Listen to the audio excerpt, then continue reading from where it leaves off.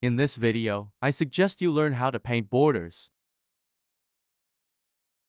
The border is a thin line that is painted in the finish between the frame and the inside of the icon. If you have the gold background, it is a good way to mark the distinction between the frame and the bottom.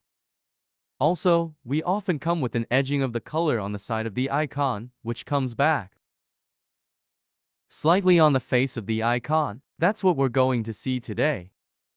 The first thing you need to do when painting a border is first to ensure that the support is sufficiently absorbent to be able to paint with a water-based paint. Especially on gold, it is advisable to put a small light glue. Here beef gall that you simply put pure. It's ox gall for gouache, the others don't work. You will obviously find the list of equipment on the associations page if you wish to have the exact references. So, this ox gall, you will put it as it is, overlapping the frame in the background. To be sure that you will be able to paint with water-based paint between the two. That's it, just like that, you go to where you're going to.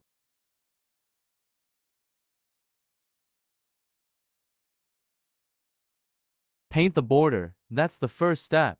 You let it dry for about 10 minutes, a quarter of an hour, it depends on the case.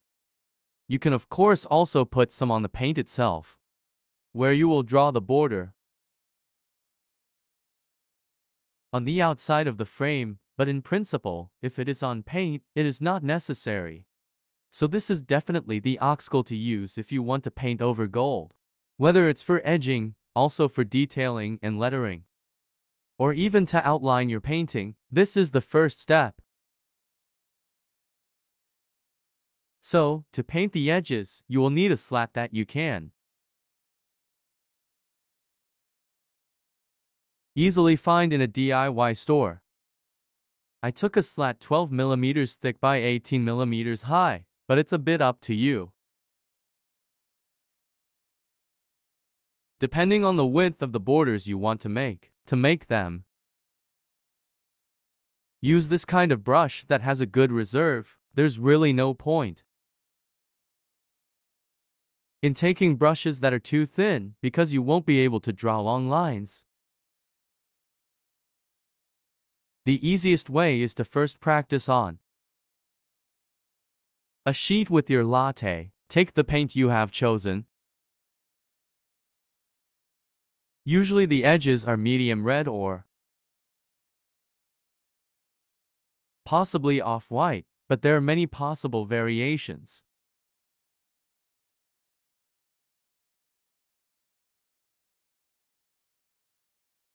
Load your brush with this paint, increasing the amount of egg yolk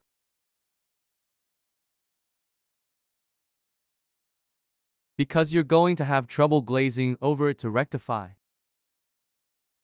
So you can put more binder than usual. The key to successful edging is, above all, not to want to draw the line against the batten. What is important is to offset your brush by about 5 mm. And draw your line, but therefore, not against the slat. Practice making several thinner or thicker strokes too. Get used to it. An important question is the viscosity of the paint.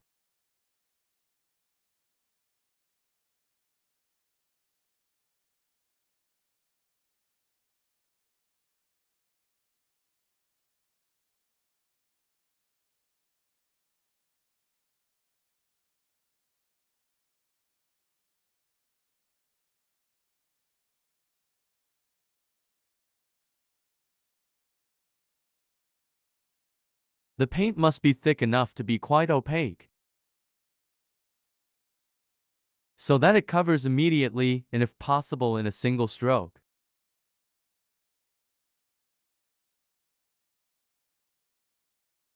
However, the paint should not be so thick that it becomes too heavy and prevents you from drawing the line. It's up to you to practice and see what works best. Then you place your slat at the right distance from where you want to draw your border. Try to have a very stable position, because once you start, it's difficult to change your position. If you have any doubts, start by making a very thin border. Then you can thicken it gradually. The ideal, of course, is to achieve a constant thickness. If you ever make a small mistake at the start, learn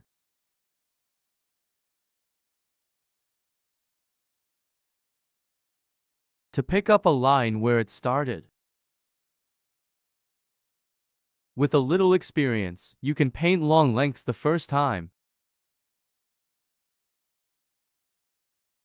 Like here, I started a little too thin.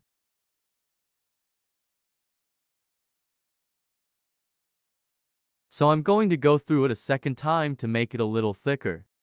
When it comes to large icons, rotate your icon depending on which side you want to draw the border on.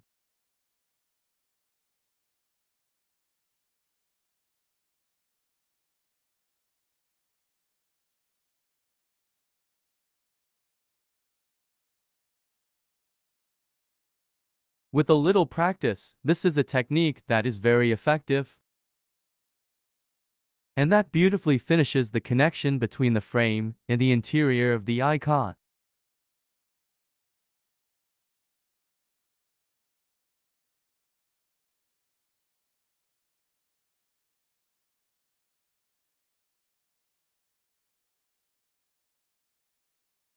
It is important, of course, to have a stick that is at least the length of the icon, so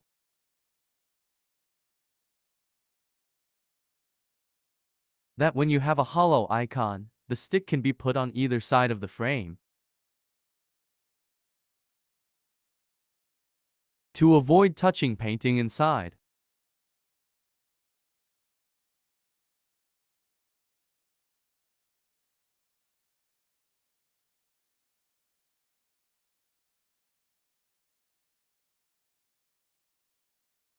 And here is the finished icon with its border. This is